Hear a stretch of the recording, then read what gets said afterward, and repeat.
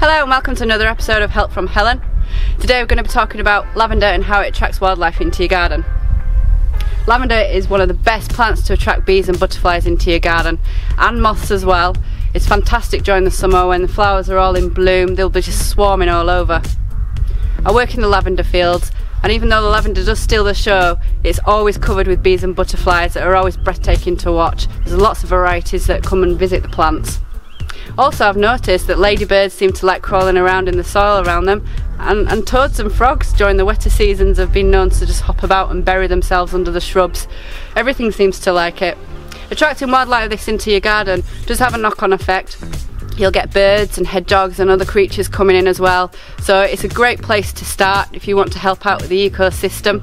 Plant a lavender and see what happens. It's like having a wildlife film in your back garden.